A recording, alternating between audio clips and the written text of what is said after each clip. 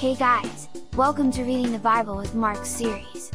It would be cool if you hit the subscribe button, like, and share this video with your friend as you enjoy it. Leviticus chapter 10. Then Nadab and Abihu, the sons of Aaron, each took his censer and put fire in it, put incense on it, and offered profane fire before the Lord, which he had not commanded them. So fire went out from the Lord and devoured them, and they died before the Lord. And Moses said to Aaron, "This is what the Lord spoke, saying, By those who come near me, I must be regarded as holy. And before all the people, I must be glorified." So Aaron held his peace. Then Moses called Mishael and Elzaphan, the sons of Uzziel the uncle of Aaron, and said to them. So they went near and carried them by their tunics out of the camp, as Moses had said.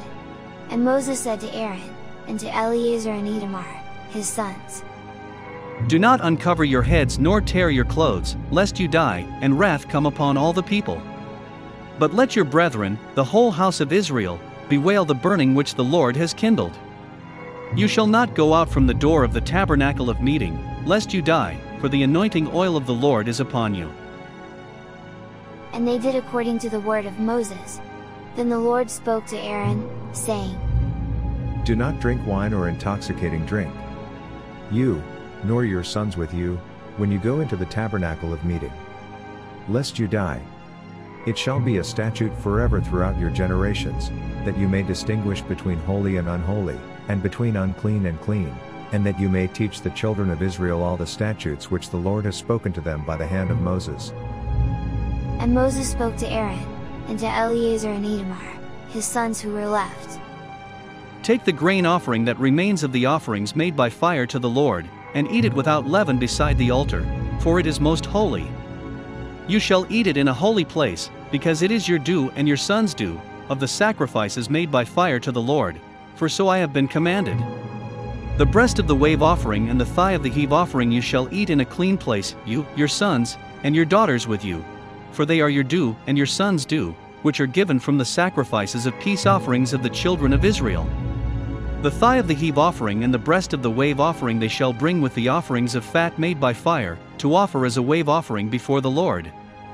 And it shall be yours and your sons with you, by a statute forever, as the Lord has commanded." Then Moses made careful inquiry about the goat of the sin offering, and there it was, burned up.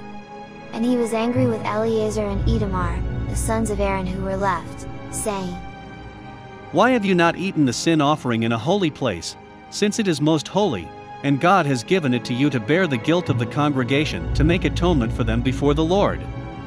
See, its blood was not brought inside the holy place, indeed you should have eaten it in a holy place, as I commanded." And Aaron said to Moses, "Look, this day they have offered their sin offering and their burnt offering before the Lord, and such things have befallen me. If I had eaten the sin offering today, would it have been accepted in the sight of the Lord?" So when Moses heard that, he was content. Thanks for joining me in today's Bible reading. Don't forget to subscribe to this channel, like this video, and share it with your friends. Catch you guys in the next reading.